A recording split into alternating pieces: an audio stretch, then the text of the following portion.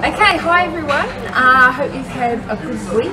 Andrew and I are here having a coffee in the Science Cafe, getting those caffeine levels up again after a pretty busy week. Actually, it's been a pretty crazy month here in soil science, Andrew. It has. There's field trips all over the place, along with just everyday teaching and the stuff that we have to do. So, what's been your busiest moment? Well, I mean, I've decided actually we should just make March the informal soil profile description month.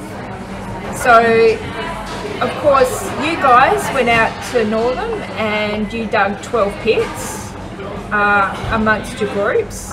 But last weekend I was out at the university farm near Pingelly with Matthias Leopold's unit, third year unit, a land assessment unit, and they would have done at least 15 profile descriptions, so 15 pits, plus even more soil auger descriptions. So yeah, it's been pretty busy, and I know you've been out in the field as well with your students. I have. So last Friday we were out in the field with environmental assessment, which is one of the environmental science core units, and so there were 70 odd of us out there sampling mainly water and sediments, but we did take some auger profiles as well, down to about 1 metre in acid sulphate soil. So kind of an interesting environment, and yes, it's been a very busy month.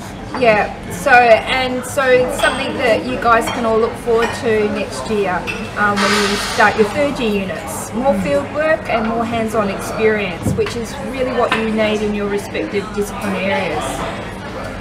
So that's what's been happening out in the field, Andrew, but what can people look forward to in the lectures, and what has been happening in the lectures? Well, first of all, just remind you, not everybody's been to lectures, so we've been catching up on soil texture and then looking at soil structure, making that distinction and looking at what forms structure in soils and why it's important.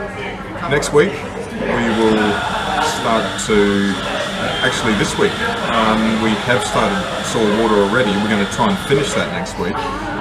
So soil water retention and the movement of water in soil. So related, but concepts that need to be treated separately.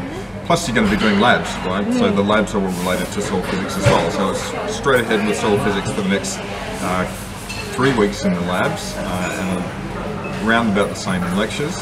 And you'll be rotating between the different lab activities that we have. Yeah, soil physics is really incredibly important in terms of helping us understand how soil water moves through our soil profiles.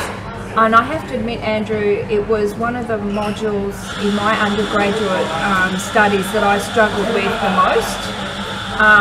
But I got on top of it. So next week I'll probably give you all some tips on how I did that. Because I know some of you out there might be finding soil physics a bit tricky, but trust me, with some extra resources you can get on top of it. Absolutely. I like teaching soil physics.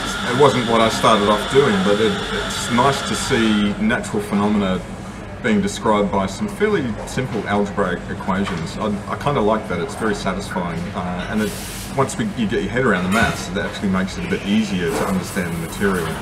Yeah. And the maths is not hard. No, it's not too hard. Alright, so look, Andrew, I think I'm going to finish my coffee and let these guys go. So have a great weekend, everyone, and we'll see you next week. Bye. Bye.